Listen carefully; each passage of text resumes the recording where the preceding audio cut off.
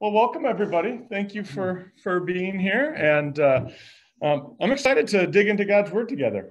So we've got some in the room, Alice online. We've got another couple that should be joining us online here shortly. But maybe just to start, let's go around the room and let everybody introduce themselves, just so that as we'll be growing together in God's Word for the next 12 lessons, it might be good to know one another. And yeah, so just a name, and if you want to say something about yourself, you're welcome to do that too. Ron, you want to start us? So, yes, I'm Ron Prater, and I'm old. Well, not really.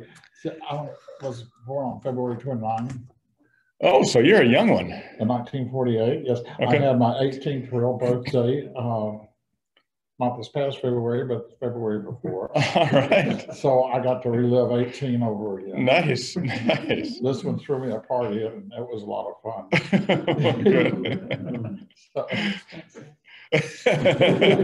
But worth every penny, right? It was. It was great. We're from McDonough. I'm originally from West Texas. Okay. And I'm proud of it. So all right. There you go. Arlu. We're together. She's a Georgia peach. All right. There we go. Olivia? My name is Olivia Garcia. Originally Olivia. Garcia. Originally from Mexico, but I've been here for the last 30 years. Okay. I have 2 kids. One will be 23 in May, and my youngest one is 8. Okay. I am Victor Cox. I'm from Wisconsin originally, but I've been down here for a few months now, working and getting to know everybody down here. And definitely happy to be here, and happy to be here on Thursday evenings with all you guys. All right, my name is Mickey Granville. Mickey? Yes, ma'am. And I'm a retired Navy, and I'm engaged to this beautiful young lady here. And and we're looking to get married soon, whenever she says she's ready.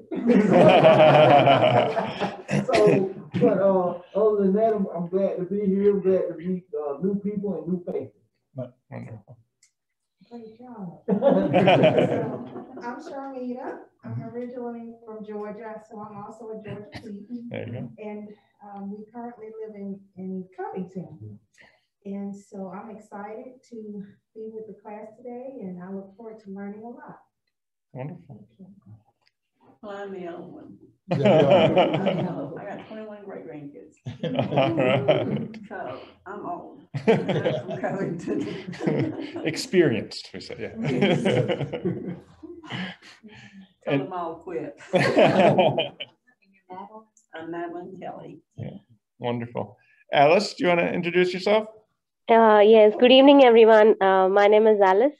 I was born on 27 September 1986, and I was new to this Georgia and Covington and Newton County, as my husband got an opportunity to work over here. We have recently shifted from India. He was working as a high school science teacher, Alcovey High School, Newton County, and I'm presently not working. I'm at house. I'm very happy and excited to listen to God's word and join you all. Wonderful. Awesome. Well, good. Let's start with prayer.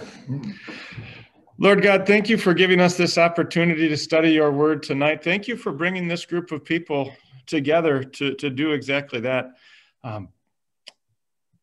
We realize that without you, we have nothing. With you, we have everything. Help us to appreciate who you are more and more as we study your word. In Jesus' name we pray it. Amen. Amen. All right. So, Alice, do you have the materials? Did I give you Yes, sir. Okay. Yeah, I have online materials. Okay, great. So those binders are yours to keep. So feel free to write in them, take notes. It's kind of nice that, you know, they're organized by topic. So if you're in a conversation with someone and you say, you know what, I want to find some Bible passages about this. Basically, what you have in front of you is an outline with a bunch of Bible passages in it. Okay. So we'll be working through that The passages in there are from the New International Version of the Bible. There's a lot of great translations out there. If you like a different one better, great, feel free to use it, but just to have something to print, I went with that one. It's usually pretty easy to understand. Yeah, as we go through, this class is designed to answer your questions. So that means you have to ask your questions. And don't ever feel like, oh, it's not pertinent. Because if it's poking up in your head, chances are it might be poking up in someone else's. And when you ask it, that might bring on another question. And that's when the class gets interesting. So if there's ever a point where we're going through something and you start feeling bored, that's your own fault. You're not asking good enough questions. So ask those questions. Hello. Hey, Brian, how are you? Hey, Nicole. I tell you what, do you want to sit next to one another? Madeline, you want to slide toward me a little bit, and that way they can sit next to one another?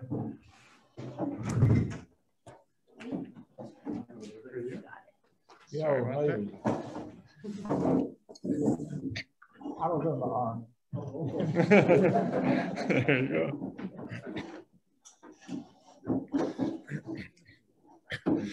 So wonderful. So we are on just getting the introduction here in those binders. I was telling them those are yours to keep. Feel free to write in them, take your notes. On the front, there should be a page, or maybe it's in the back. I'm looking and I see the application in the front. Might be in the back, a sheet that says my questions that need to be answered. Yep. That is there. And if you don't have one, any piece of paper works. But I put that there because a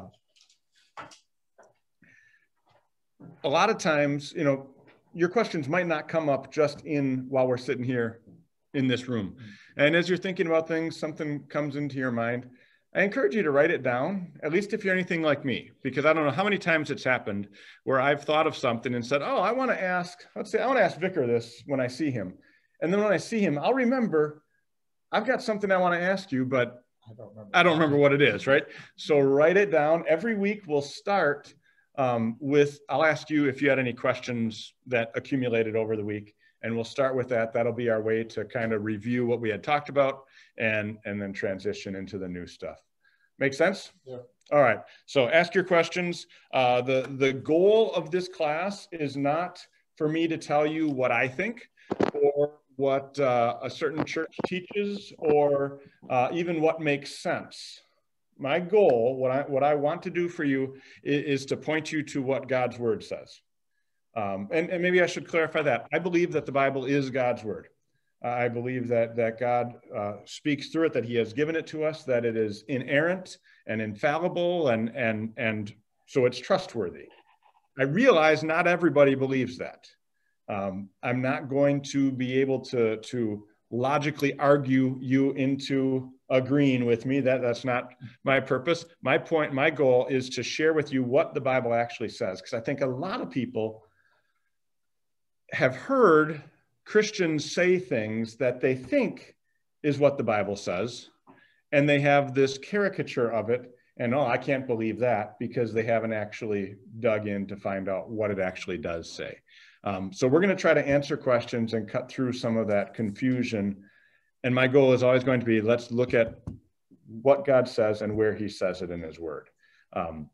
Now, if you believe that the Bible is God's word, wonderful. You'll say, okay, that's our answer. If you don't, at least you'll be able to say, okay, that's what the Bible says. And now I can decide whether I believe that or not. And the more we're in the word, God works through that, and God causes faith to grow in our hearts. And so it's just a beautiful, beautiful cycle. So yeah, goal, we're going to get into what God teaches about different things. Any questions on the introduction? And let's open up to that first page there, Concerning God, chapter 1. You'll notice in this book, sometimes there will be a question and then there will be answers right below it. I did that so that as you're going back to it, you've got something there. There might be some times where I'll say, okay, here's the question. Don't look at the answer yet. Let's talk about it first, just to kind of get some discussion going around it. But the first question there, is there a God? That might sound kind of basic, right? I'm guessing that I know the answer everyone in this room would give. Is there a God? Well, of course there is, right? That's why we're here. We're studying his word. But I'm also guessing that you probably know someone who isn't so sure about that answer. Or maybe there was a time in your life where you weren't so sure about that answer. Now, how do you answer that? Well, you say, well, yes, there's a God. How do you know? Well, because the Bible says so. And they say, well, the Bible is just a human book. No, but God wrote it, but there's no God. So how do you know? It's not a logically satisfactory answer, right? So how do you answer? And that's what we're going to look at first with some of the passages that are here, where God shows us that there are more ways than just his word that show us that he exists. And then we'll also talk about how important it is that he has revealed himself to us in his word. So you see a bunch of passages there, and you're probably sick of hearing my voice already. So what I do is we do the play or pass method. And we'll just go around the room. And if you'd like to read that next passage, you'll get to do that. If you'd rather not, just say pass. And I'll encourage you, if your brain works like mine, feel free to pass. For me, if someone asks me to read something in front of people that I haven't prepared or I haven't read before, as I'm reading it, all I'm thinking about is, oh, did I get that word right? Or what's the next word? And I'm not really paying attention to what I'm reading. But I know other people learn better when they're reading it out loud. So if that's you, play. If that's not you, feel free to pass. Next person will read. So we start with the question, is there a God? We talk about the natural knowledge of God, what we can know about God by nature. And it says the belief in God is actually logical. Why? So our first passage, Hebrews 3. Ron, you want to play or pass? I'll pass this time. Okay. Arlu? For every house is built by someone, but God is the builder of everything. Okay, so the writer to the Hebrews there uses the picture of a house. We're in a building, right? So let's use this as an example. When you walked in here tonight, I'd be willing to bet that not one of you thought to yourself, I know how this building got here. There used to be woods here, used to be forest. Tornado came through the forest, moved everything together, and plopped it down. And here we have the building, the stone got out there and the wood. I'm pretty sure none of you thought that's how it got here. If you thought about it at all, you knew that someone designed it, someone ordered the materials, someone put the materials together. There were blueprints. I mean, you just know that's how it works, right? And the writer to the Hebrews uses that picture with the world. We can tell that a house was built by someone. Look at this world that has trees with fruit in it, and the fruit falls, and the seeds, the birds maybe eat the fruit, and then they deposit the seeds, and another tree grows, and the bees pollinate the different kinds of flowers, and all of these things that work together. Or if you've ever had a child, I'm sorry, but if you don't believe in miracles after childbirth, you can tell that this isn't an accident, right? And that's the first point here. Look at how this world works. Normally, if you give something enough time, it wears out. It goes from order to chaos. It wouldn't accidentally become order that we see. So belief in God, logical there. Let's read Romans 1:20. Olivia, you want to play or pass? All right. Vicar, you want to play or pass? For since the creation of the world, God's invisible qualities, his eternal power and divine nature, have been clearly seen, being understood from what has been made, so that men are without excuse. Okay. Notice what he says there, that ever since the world's been here, two things have been clearly seen, right? God's eternal power and his divine nature. So his power, when you look around, you can see there's something more powerful than me, right? There's something bigger than me. And divine, it's something not human. It's something beyond. And he says that's obvious so that we're without excuse, so that we can't say, oh, I didn't know that there was something else. I thought I was the end all be all. No, we can tell there's something in this that says there's something bigger. Psalm 19:1. Mickey, you want to play or pass? All right. The heavens declare the glory of God, the skies declare the work of his hand. Okay, that's my favorite camping verse. You ever go camping out in the middle of nowhere, right? No city lights around, and you go out in the middle of the night, and you just look up, and you actually see the stars. I mean, here on a clear night, you can see some stars, but I'm talking about when you actually see the billions of stars, and you just stand in awe of it. There's nothing you can say except, wow, right? We're coming from West Texas. It's flat. Yeah. And it's primarily a lot of desert. Mm-hmm. So that means you can stand here and you can see all the way to Alaska and all the way to Monterey, Mexico. And it's just nothing but stars from one horizon to the other. So as a Boy Scout, we go camping. Okay. You know, we go to the Davis Mountains, and of course you've got pine trees, and yep, it blocks your vision. My son, when he was just a little guy, took him out to Texas, and he got outside where my parents lived, and he said, "I like it here." I said, "You do? Why?" He said, "I can see." Yeah. And the only place he's been is Georgia, and of course pine trees are everywhere. Right, right. And he can't see other than just what he can see beyond the tree, and then it's nothing. Right. So I always thought that was fun. That it was, I can see. Yeah. Yeah, there are certain scenes, whether it's the stars, or if you're standing on an ocean shore and looking out, or on the top of a mountain, and you get that sense, I'm small compared to what's out there, right? And that next passage, Psalm 14, the fool says in his heart, there is no God. For someone to say there's no God, God says you're fooling yourself, right? So put all these passages together. What's the point? We can tell by nature that there's something bigger than us. We might not know what it is, but we can tell there's something out there. And I've had conversations with people who have said, no, there's no God. And I talk about things like this, and sometimes you get the answer, no, I don't feel that. No, I think you can explain it in other ways. So where do you go from there?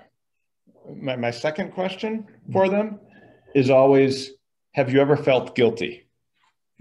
Why? and no one has yet answered no to that. No, there's no God. Why are you feeling guilty? Well, exactly. Yeah, and that's why I asked the question. So if everybody says, yeah, I felt guilty, of course, everybody's felt guilty. And so then why would that be if there isn't someone that we're answering to? And that's where these next passages go to. Sharmita, you want to play or pass on Romans 2? I will play. All right. Romans 2:14. Indeed, when Gentiles who do not have the law do by nature things required by the law, they are a law for themselves, even though they do not have the law. Since they show that the requirements of the law are written on their hearts, their consciences also bearing witness, in their thoughts now accusing, now even defending them. Okay, thank you.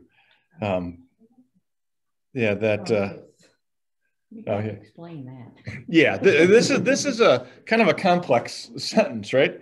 So this is Paul, and he's writing, making the point we're talking about. But notice he starts. He says, when Gentiles.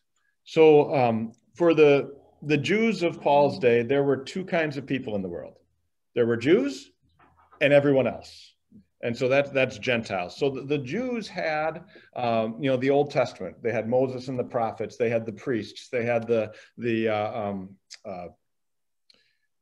not sanctuary, what's the synagogue. They had, all of these ways that they could find out what God's word said. The Gentiles didn't. And notice what he says. He says, when Jews who don't have the law do by nature things required by the law. So they don't have the 10 Commandments, but yet they keep them. Or they try to follow them. You think about all the different law codes in the history of the world, whether Hammurabi or Strabo or whatever. They all have some things in common, right? You don't murder, you don't steal, you don't rape, you don't, I mean, there's things that everyone understands, those are wrong, other things are right. And Paul's point here is saying when the Gentiles realize that even though they don't have the law, they don't have the 10 commandments, they have it. Yeah, they're proving that it's been written on their hearts, right? And he says their consciences, how does a conscience work? It tells you, hey, that was wrong, right? Or if you do something right and someone's complaining about it, your conscience tells you, no, that was right. And he says that conscience is testifying to the fact that that law is written on our heart, and who wrote it on our hearts? Well, God. Somebody. Yeah. Whether you know the name or not, there's something out there that I'm answerable to. How about 1 John 1, verse 8? Nicole, you want to play or pass? Okay.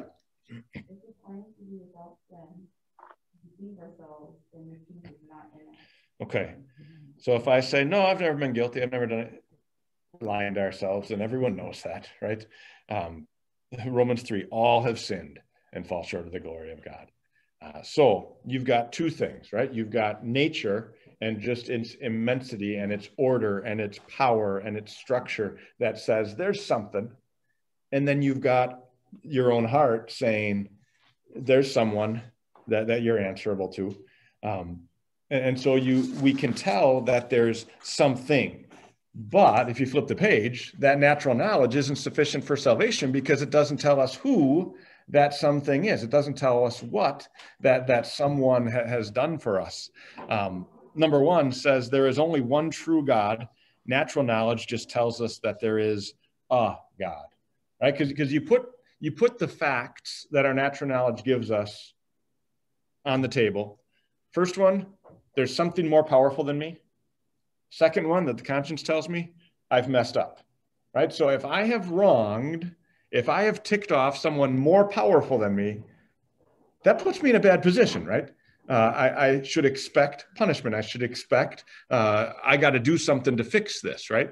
And that's all we have by nature. So now let's look at some of these passages. Psalm 96:5. Brian, you want that? For all the gods of the nations are idols, but the Lord made the heavens. Yeah, there were a lot of nations with a lot of different gods. The Egyptians with their whole system of, the Greeks and the Canaanite religions around the Israelites that had, Bel and Marduk and Baal and Asherah and all of these. And the psalmist here says the gods of the nations are idols. The Hebrew word there is hevel, which its root is a mist, right? You go outside on a really cold day and you can see your breath. You see that mist, but you swipe through it and there's nothing there, right? I mean, that's the picture there. So these gods, it seems like there's something, right? They've got their temple and they've got their priests and they've got all these people, but there's nothing behind it. It's just a statue, right? But he says the difference, the Lord, the true God, actually did something. He made the heavens.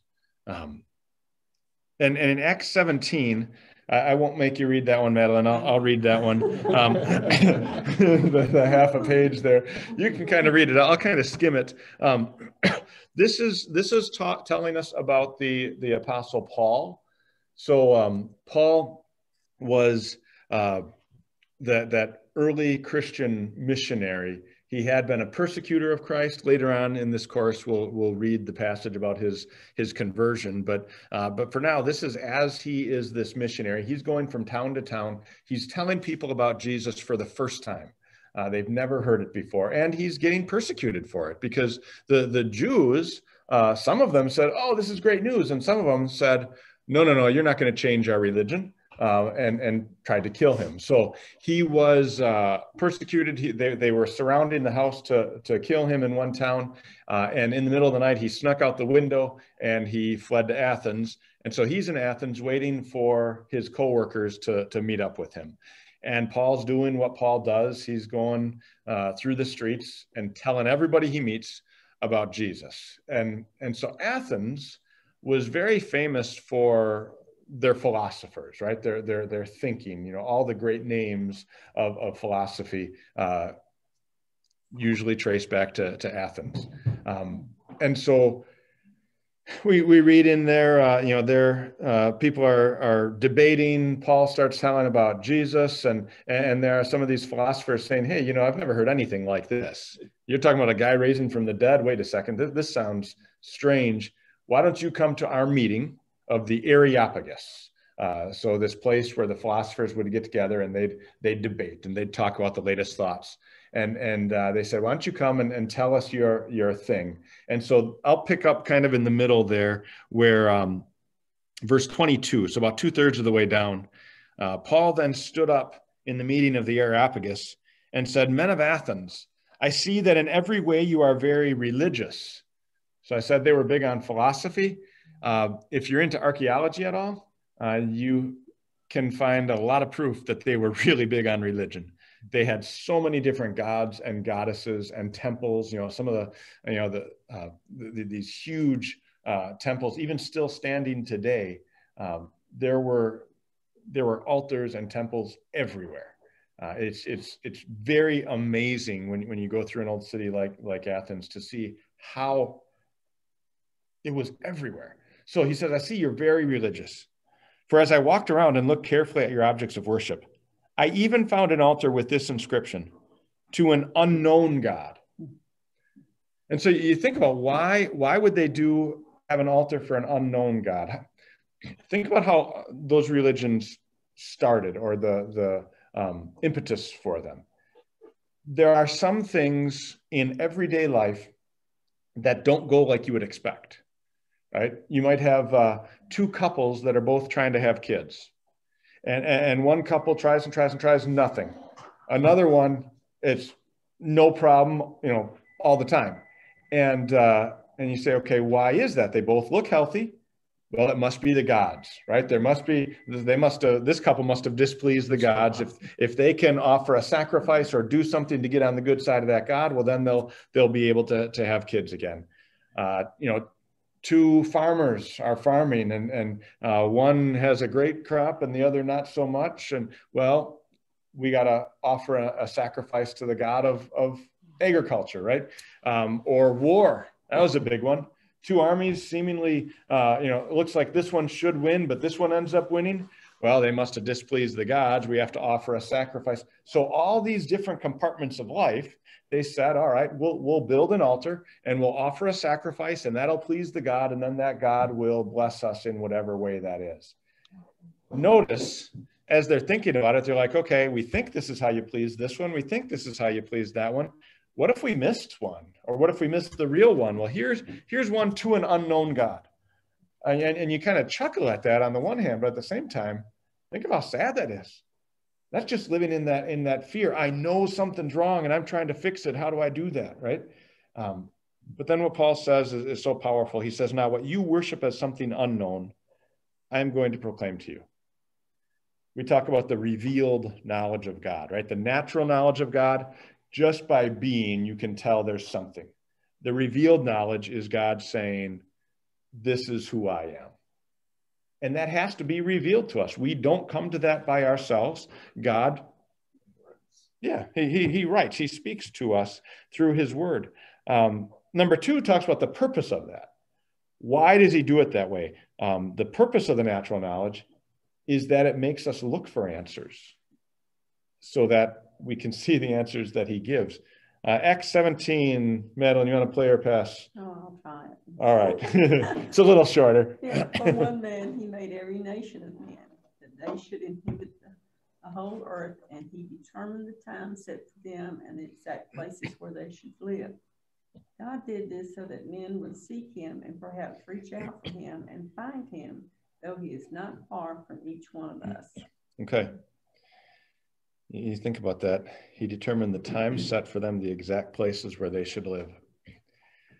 Look around this room and on the screen, and you see people from very different backgrounds, from West Texas and Georgia and Wisconsin and India. You see people with very different interests, and somehow we are all in this room tonight studying God's word together. How did that happen? Well, God says, I did that. And it might have been through 100 little different things. right? Maybe someone got a flyer or heard about an event. Maybe someone got invited. Maybe someone was a friend told you about Jesus. Maybe your parents did, and now you're looking for a place. But God worked in our lives to put us where we are so that we can hear his word. He said, he did it so that we'd seek him and reach out for him. He's not far from each one of us. He's right here. His word is right here. It's right there, but he puts the natural knowledge in there so that we're looking for it. And because the natural knowledge, like I said, it causes a problem because there's something more powerful than me and I've messed up. How do I fix this? People try to deal with that problem in one of two ways. They either try to live lives of sacrifice, whether it's those Athenians, I'm going to offer a sacrifice here at this altar and that one, or a lot of people today, well, if I can behave well enough, or if I do enough good deeds, then I'll make up for the bad.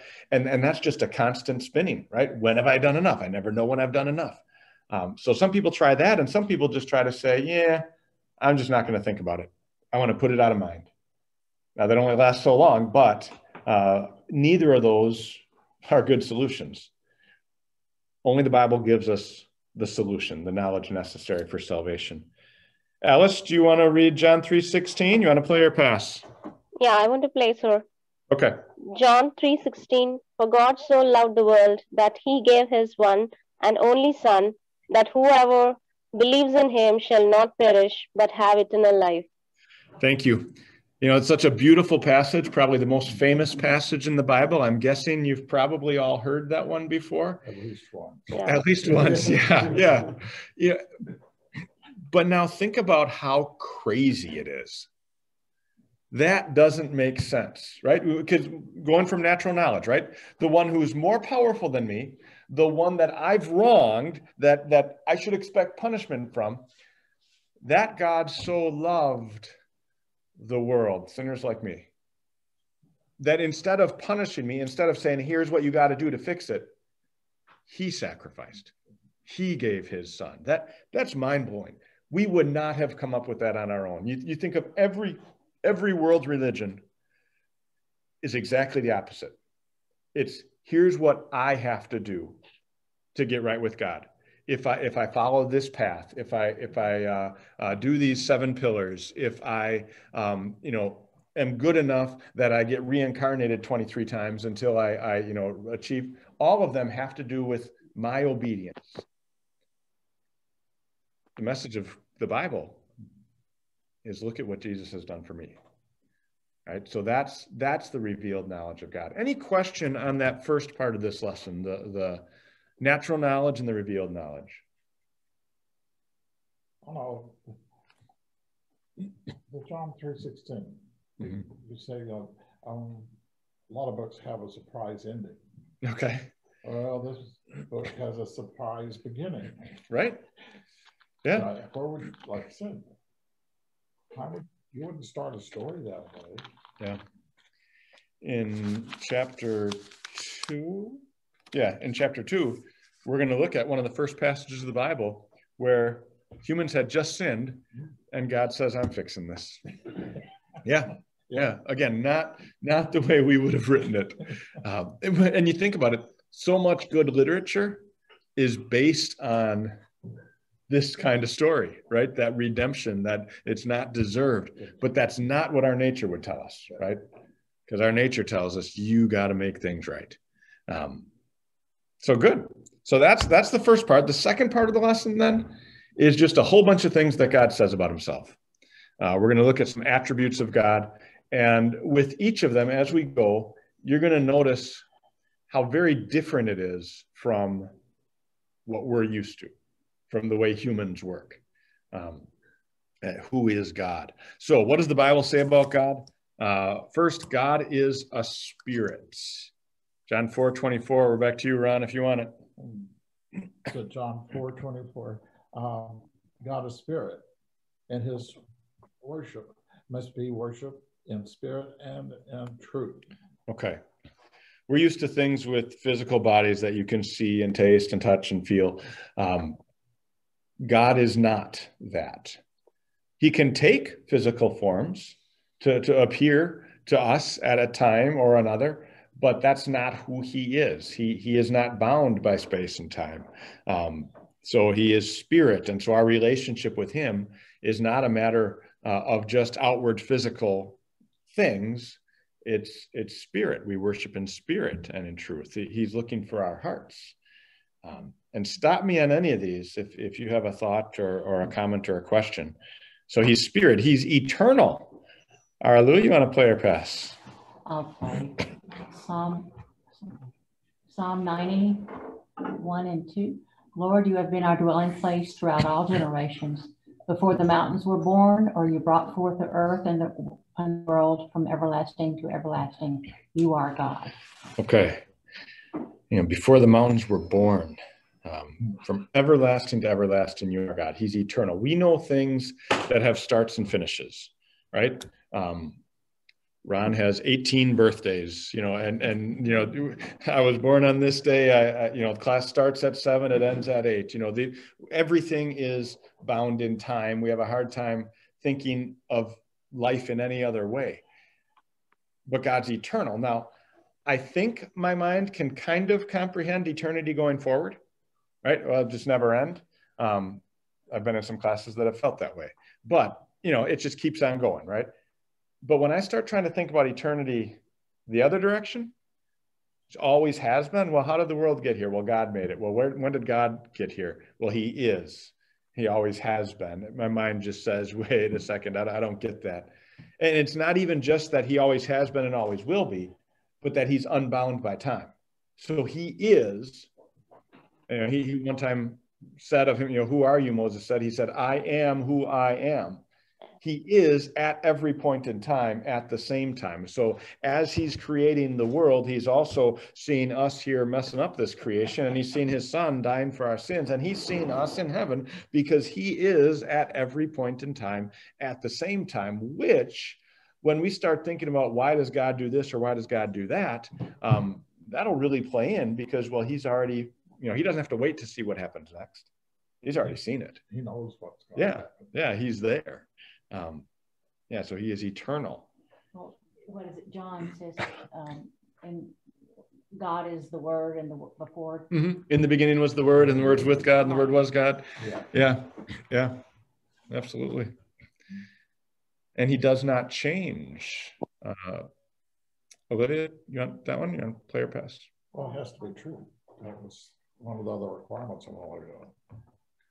It had to be a truth, and the truth can't just start and end. And right. It's got to be a forever. Yeah, an absolute truth and an eternal truth. Yeah. Good. Okay. I, the Lord, do not change. So you, O descendants of Jacob, are not destroyed.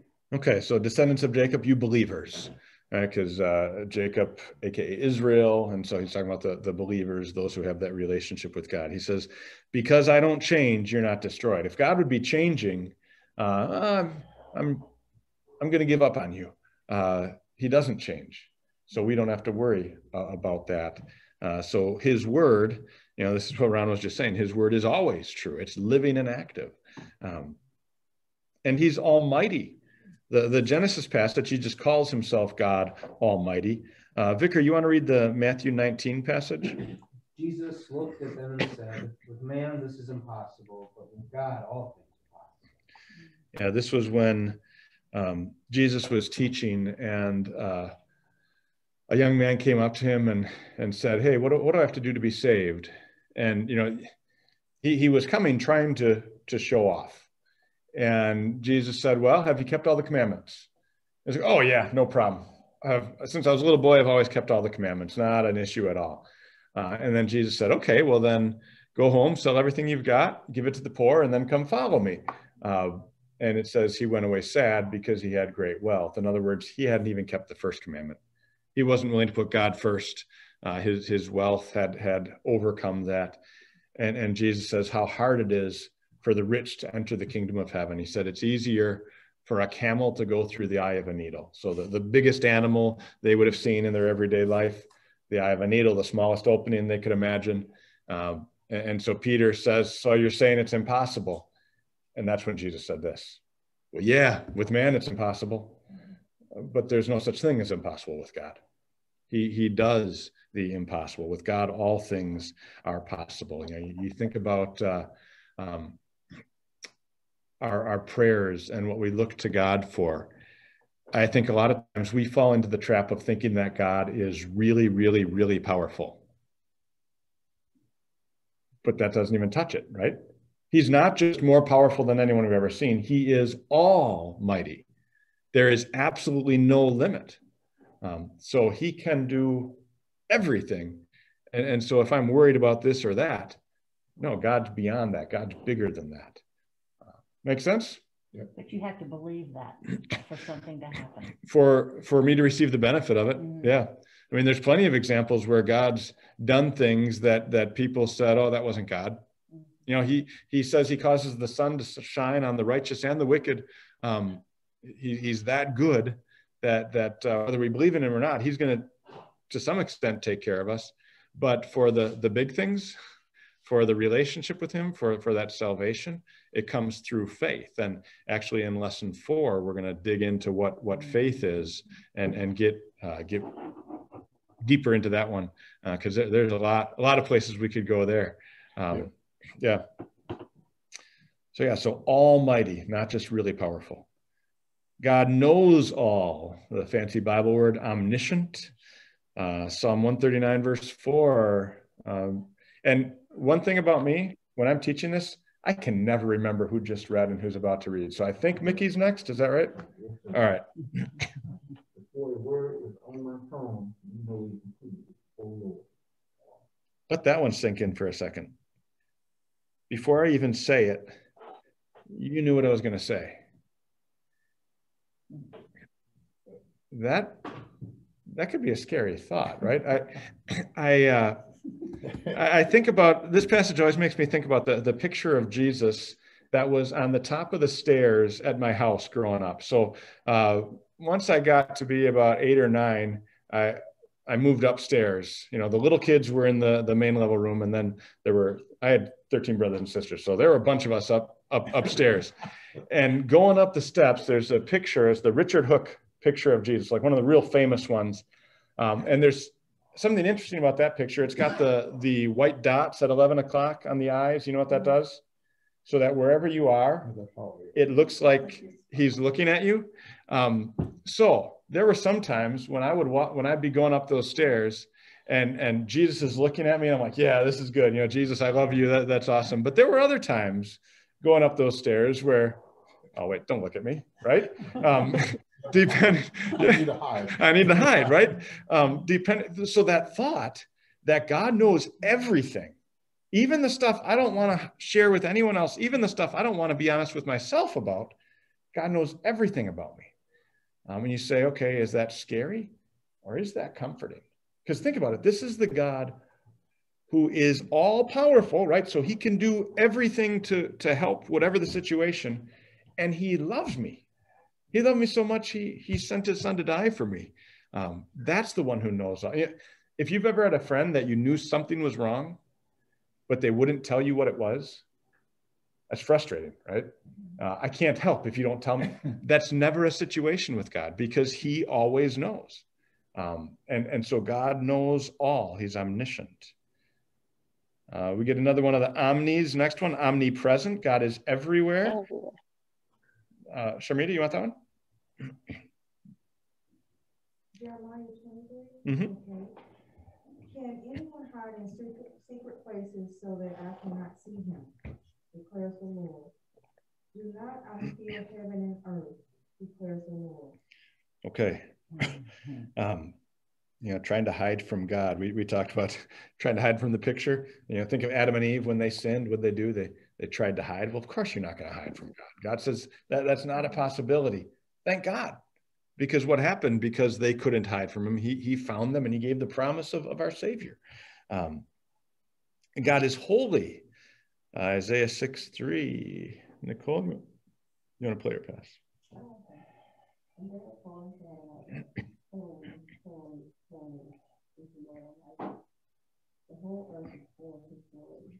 Okay, these are the angels declaring God holy. The word holy means to be set apart or cut off. So cut off from sin. Holiness is the absolute opposite of sin. Now, remember how before I said sometimes we think that God is really, really, really powerful, but really he's almighty? I think a lot of times we fall into the trap of thinking that God is really, really, really good. No, he's holy. There's a difference. There is absolutely no sin. Holiness and sin do not mix. One destroys the other. Either the holiness destroys the sinner, the sin, or the sin breaks the holiness and it's not holy anymore. Adam and Eve were holy until they sinned, and then they were sinners, and they couldn't be in God's presence without his amazing grace to fix the situation. So moral of this one, God doesn't grade on the curve. Right? I think a lot of people think as long as I'm better than most, then I'll be okay with God. No, God says holy. If you want to be with God, you have to be holy, which means we've got a problem. And again, that's where the revealed knowledge of God comes in. God had a solution for that problem. We'll dig into that really intently next week. But, he dealt with that sin so that now he can declare us holy. Because God is holy and God is faithful. And when he makes a promise, he keeps it. 2 Timothy 2. Is that you, Brian? Yes, sir. If we are faithless, he will remain faithful, for he cannot disown himself. Okay. We make promises and we try to keep them. God is incapable of not keeping his promises. Because if he didn't, then he wouldn't be God, because God is faithful. He keeps his promises. God is good. You want that one, Madeline? Sure. The Lord is good to all. He has compassion on all he has made. Pretty straightforward there, right? He is good. Next one's a little more complex because it sounds like a contradiction. Right? God is compassionate and gracious, and God is just. I think a lot of times people fall into one extreme or the other. They either think of God as what I call the grandfather God. Mom and dad, they have to discipline the kids, right? But grandma and grandpa, I'm just going to give you the candy anyway. It's all right. I love you so much. Yeah. Call grandma. Right. And I think a lot of people look at God like that and they say, well, God is so loving. He loves me no matter what, so I can do whatever I want. Well, that's not quite seeing him accurately, because he's also just. But then some go to the other extreme and they say, well, God is, this angry God just waiting for me to mess up so he can zap me. Well, that's not exactly it either. He is just and he's compassionate and gracious. In Exodus here, he's describing to Moses, he's defining for Moses, for the people of Israel, who he is. Alice, do you want that one? Yes, sir. Exodus 34:6-7. And he passed in front of Moses, proclaiming, the Lord, the compassionate and gracious God, slow to anger, abounding in love and faithfulness, maintaining love to thousands, and forgiving wickedness, rebellion, and sin. Yet he does not leave the guilty unpunished. He punishes the children and the children for the sin of the fathers to the third and the fourth generation. Okay, thank you. So let's pause on that one a little bit and think about it. So in one, at the beginning of the sentence, slow to anger, abounding in love and faithfulness, forgiving, yet he punishes sin. Any questions on that one? Why did Martin Luther himself so that, I don't know how to say it. He but, punished himself. Yeah, believing that God was punished. Okay. Right? So the he was raised to understand God's justice and to realize that when we mess up, we deserve punishment. Okay. He didn't in his life have the emphasis on God's grace that punished Jesus in his place. Now, God is holy, and so sin must be punished. Again, next week we'll get into how he, looking at that whole great exchange thing as he punished Jesus in his place. But it's a truth that that sin must be punished, but it's also a truth that God is forgiving, and he wants to forgive us as we trust in Jesus. You know, there's the line in this passage that quite often people you know, catches us up a little bit. He says he punishes the children and their children for the sin of the fathers to the third and fourth generation. Oh. No, that's, we were talking about that at Bible's. Oh, okay. On Wednesday. Yeah. So I guess, you know, you look at that and you say, wait a second, is that fair? And there's this question here. Well, wait a second, God, why are you punishing the kids for the parents? And one of the things that our goal when we're studying Scripture is not to come to a difficult spot and say, I think it must be this, but to come to a difficult spot and then say, okay, God, explain this to me. And he does. So in Deuteronomy, you have almost this exact same passage where God kind of repeats this, and he says, very similar, you know, same thing, abounding in love and faithfulness, maintaining love to thousands, yet he does not leave the guilty unpunished. He punishes his children and their children for the sins of the fathers to the third and fourth generation of those who hate me. So explaining what he means by this, not punishing them because they're the kids of these sinners, but because they're continuing in the sin. You know, as the people of Israel are getting ready to go into the promised land, they're going to be surrounded by all these false gods and these other religions. And there's going to be temptations for people to say, you know what, I'm going to try this out for a while. I'm going to try that out for a while. What happens when mom and dad decide, hey, we're going to worship Baal? You know, their worship is more fun. They've got temple prostitutes or whatever else. And so mom and dad start doing that. Well, what do the kids do? And then what do they teach their kids to do? And they pass down that sin. I mean, we see it today, right? You know, families, kids that grow up in families of alcoholics are, you know, what, 84% more likely to struggle with alcohol. Those who grow up in houses where there's abuse are, you know, so much more likely to. It doesn't mean they have to carry on those sins, but yep, that's what they're trained in. That's what they know. And so it's very easy for that. And so God gives a warning here. Hey, parents, watch what you're passing on, right? Instead of passing on the wrong, the right. Did you have a question on that? Oh, I'm sorry. I thought. I do have a question. Okay. But it can wait to the end. Okay. Or was yours on this point? In our legal system, we're not allowed to, or not supposed to, let the sins of the father reflect on the children. In other words, you've got a bad man that's and the kid over here hasn't done anything. Right. We're not supposed to hold what the father did against the kid. Yeah. So if he does wind up before a judge, the judge can't go back and say, well, back in 1864, your great grandfather, and so on and so on. So the kid.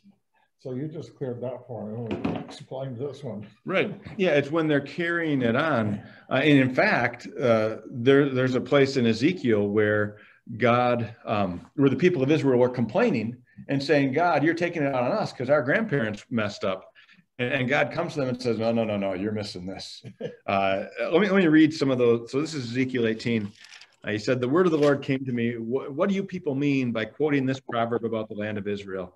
The fathers eat sour grapes, and the children's teeth are set on edge. In other words, our parents messed up, and and we're getting punished for it. God says, as surely as I live, declares the sovereign Lord, you will no longer quote this proverb in Israel. For every living soul belongs to me. The Father as well as the Son, both alike belong to me. The soul who sins is the one who will die.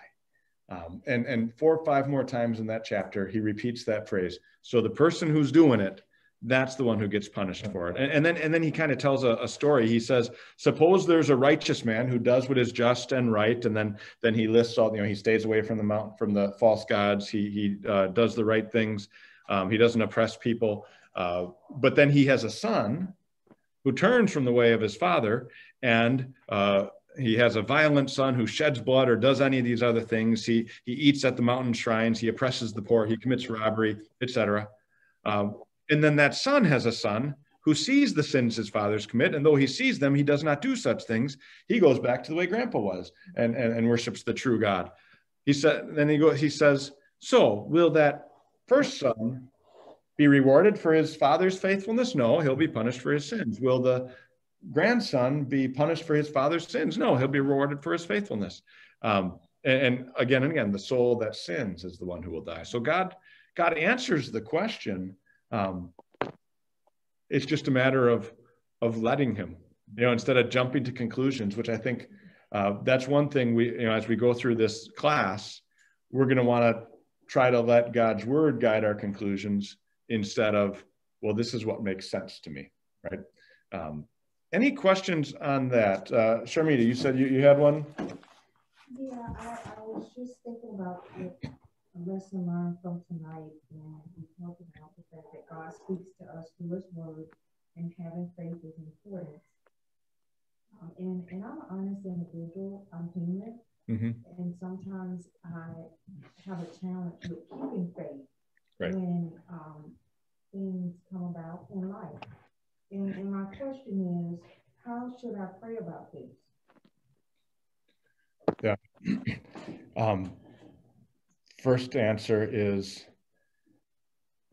honestly and simply, right? Just prayer, and we have a lesson on prayer that we'll get to eventually, but prayer is that heart-to-heart talk with God. It's God, it's for our good, right? God knows, right? He knows all. But he wants us to have that relationship with him and to communicate with him. And through that communication, we're blessed because, how do you build a relationship? You communicate. If you never talk to one another, that relationship isn't going to grow. And so as you're praying, okay, God, this is how I'm feeling. He wants to know that, but also, and we'll talk about this is in lesson 11, in this conversation, we speak to him through our prayers, but then we listen to what he says in his word, right? Natural knowledge tells us there's something, but it's in his word. He says, this is how I feel about you. And this is what I'm doing for you. And that's how he answers. So times like this are important. Your daily time in the word is important. Worship, you're going to hear God's word. Let that conversation be a regular one. I think when things get tough, sometimes the temptation, like with Adam and Eve, when they sinned, what they do? They wanted to hide, and I don't want to think about God right now. Sometimes when things get tough, we do that, right? We're like, you know what? I want to pull back a little bit and see if things get better. Like, what? Why would you do that, right? I mean, it's exactly opposite of what would make sense. I should be, God's the one who's going to fix this, so I should be drawn nearer to him. But our sinful nature wants to fight that. So, just to come back to that question, how do I pray about it? Just do, right? Just keep that conversation going, praying and hearing his answer in his word. Yeah, you're welcome. You're welcome. Great question. I think that's, it's so important to be real with stuff like that, because it's easy to kind of slide away and try, well, this is something uncomfortable, so I'm going to take a step back, and then I don't grow. So yeah, thank you for bringing that up. And we're at time. I want to be respectful of your time. I know some with kids. I know it's time to get home and get to bed and everything. So we won't always finish right at a lesson, but there are a couple of lessons that are really short that we'll catch up. But each time we'll just start where we had left off. And again, bring your questions. And we'll start with that next time. Let's close with prayer right now. Lord God, thank you for giving us your word so that we can know who you are, so that we can grow in our relationship with you. Bless each of us with the desire to keep growing. Bring us back safely next week to study your word together again. Keep our minds fresh, thinking about these truths, that we may come up with some questions that we can find answers for in your word. And bless us that we may have opportunities to show your love. In Jesus' name we pray. Amen. Amen. All right, well, thank you everybody for being here. This is going to be a fun one, I can tell. All right, go for it. Real quick. That's fine, yeah. Okay, in the initial part of the class, the individual that you say did not believe in God, who did they say they believed in or worship God? I mean, ultimately, when you break it down, it's self, right? You know, they said, no, this is just an accident. You know, this is just a random planet that happens to have life, and we developed out of, you know, we developed out of chaos, and there is nothing. But again, that'd be like a tornado coming through the. You know, I obviously didn't agree with their thoughts, but you know, that was, well, I've never seen God. So how can you prove God to me? And that's why I tried to point to the conscience part of it. Well, have you ever felt that? Okay, yes, I've felt that. Why? I'm not sure. Okay, well, think about that. And yeah, it's Satan's powerful. You know, unbelief is powerful. It takes the power of God's word to change that, but it's amazing what people will believe as long as it's not what God says. And so that's why it's so important to keep using the tools that God gives us, the power of his word. And yeah, that's what this is all about. So thank you. Yeah. Thank you, sir. Thank you, Alice. Don't go to church. They have gone to church. They don't have a conscience. They don't think. You know, you would think that, but even atheists have a conscience. They've hardened it on some things, right? You know, any of us can harden our conscience. You know, if the bank robber didn't start by just knocking over a bank. It started by good night, thank you. By, you know, maybe taking a piece of gum, and then, you know, and you felt bad the first time, but then the next time got a little easier, and then yeah. So we can harden that conscience, but there's people understand right and wrong deep down. Yeah. An atheist believing themselves, it's an agnostic that doesn't believe in anything. Well, an agnostic says, I don't know, you can't prove anything, so I don't know. An atheist says, nope, there's no God. Or the one that wants to make it a so country and western singer did a song, and in the song it says, well, the devil made me do it on the first time, but I did